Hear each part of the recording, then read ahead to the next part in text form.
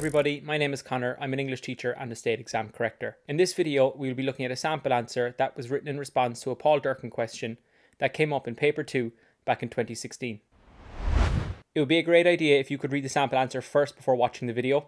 By reading the sample answer in its entirety first, you'll get a flavour of the student's writing and you'll also become that bit more familiar with some of the main points that come up in the Durcan essay. Having watched the video then, it's always a good idea to take a look at the annotated PDF version of the sample answer. This will give you extra info and tips which won't have been discussed in today's video. So before we get into the sample answer itself, let's take a look at the question.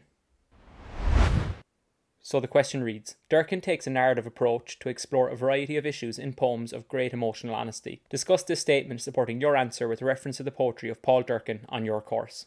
So the first thing to recognise here is the fact there are two tasks in this question. So the first task is to discuss how Durcan takes a narrative approach to explore a variety of issues within his poetry, and the second task then is to discuss how Durcan's poetry is emotionally honest. So the Durcan's narrative approach task will assess your knowledge of language used by him in his poetry, and both the variety of issues and the poems of great emotional honesty aspects of the task is ultimately asking you to explore some of the themes that are evident in Durcan's poetry. So with that in mind, a good tip when approaching the prescribed poetry section of the paper is to always remember that you're basically being assessed on your knowledge of your poet's language and themes, and again this question is no different. So now that we've become familiar with the question, let's take a look at the marking scheme. The marking scheme outlines that the corrector is to reward students who engage with both aspects of the question. So to ensure that you address all aspects of this question in your essay, I would strongly advise that you create a plan. So the corrector will award you with the code NI for any valid points you make in relation to Durcan's narrative approach to explore a variety of issues, and then they'll reward you in this case with the code EH for points made in relation to the emotional honesty present in his poetry. So your goal really should be to achieve both of these codes for each of your main body paragraphs, and remember, the more codes you're rewarded, the higher your grade will be. So now that we've had a look at the question and we've taken a look at the marking scheme, let's jump straight into the sample answer itself. I think firstly we'll take a look at this student's introduction. Straight away in this intro, I noticed that the student reinforced the question's keywords and phrases within their intro. So recycling phrases such as narrative style and emotional honesty, along with words such as issues, will help in keeping your essay on task, and then I think it just shows the corrector that you're on your way to addressing all aspects of the question being posed. I also liked how this student wastes no time in getting stuck into the narrative aspect of this question.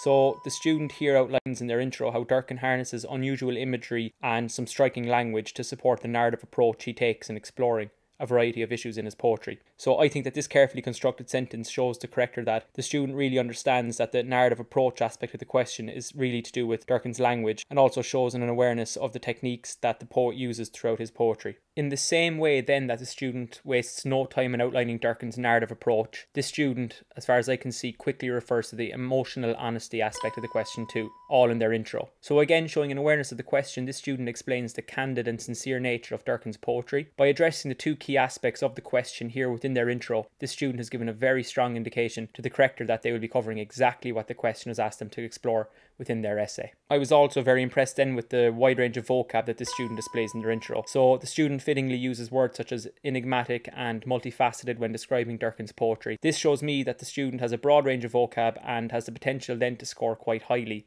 in the L section of PCLM. Now that we've looked at the student's intro, let's take a quick look at some of the extracts from their third main body paragraph where they discuss the poem Parents.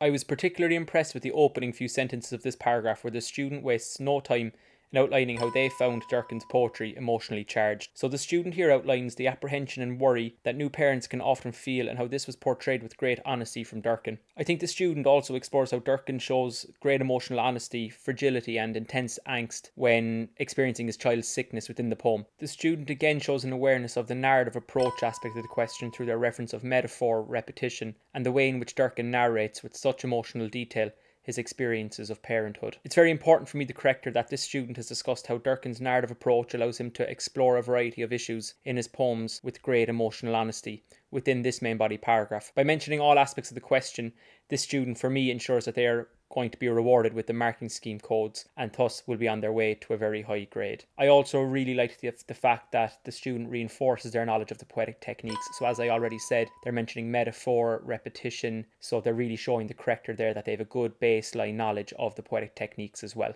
A quick piece of advice I would give to this student in light of the paragraph that's in front of us here is just to include a bit more personal response. I think that if they include a personal response in relation to Durcan's poetry, all in light of the question, it would have really enhanced the main body paragraph.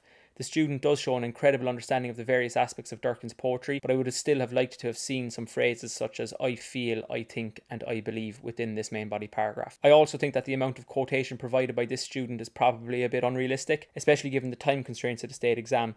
For you, I think 1 or 2 accurate quotes supporting your main body paragraph's main point is perfectly fine and will definitely suffice on the day of the exam, as opposed to providing more than 2 or 3 quotes. So now that we've looked at some extracts from that student's 3rd main body paragraph, let's jump into the student's 4th main body paragraph where they cover the poem Sport. I really liked how this student covers the narrative approach aspect of the question. So the student discusses how the poet's use of tone, along with cold and loveless verbs and monstrous and animalistic imagery, all go and support Durcan's narrative approach while he's exploring a variety of issues within his poetry. The student displays an incredible knowledge of Durcan's ability to be emotionally honest throughout his poetry too, in particular the poem Sport. So the student does a very effective job in discussing Durcan's emotional confusion, which provides his reader with an insight into his deep feelings of self-inadequacy. I was very impressed then with how the student employs personal response to enhance the overall effectiveness of this main body paragraph. By personally responding to Durcan's poem Sport,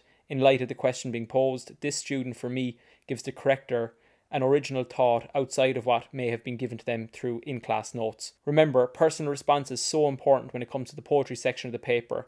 It shows the corrector that you can form an authentic opinion on the poems that you've been studying. I also really liked how this student consistently displays their knowledge of Durcan's themes and poetic techniques, all while analysing his poetry in light of the question. It's very important that you show your corrector that you have a knowledge of the nuts and bolts of poetry. So try to show off what you know about the various techniques your prescribed poet frequently uses and explain the effect these techniques had on your understanding of the poet's themes to maximise your marks. So now that we've looked at a few sections of the sample answer, I just want to quickly reinforce some of this video's take-home points.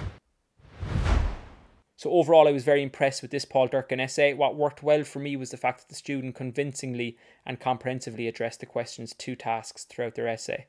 So the consistent link between Durcan's narrative approach and his ability to explore a variety of issues with great emotional honesty proved to be very effective and very impressive. The student also showcased a wide range of vocab, and I also loved how this student structured their essay, allocating 1 main body paragraph to each of the poems that they had studied. Some advice going forward I would give to the student would be to just include even more personal response throughout the essay and to be just a bit more realistic with the amount of quotes that they're going to use in each of their main body paragraphs. So hopefully some of the content of this video has helped you in some way.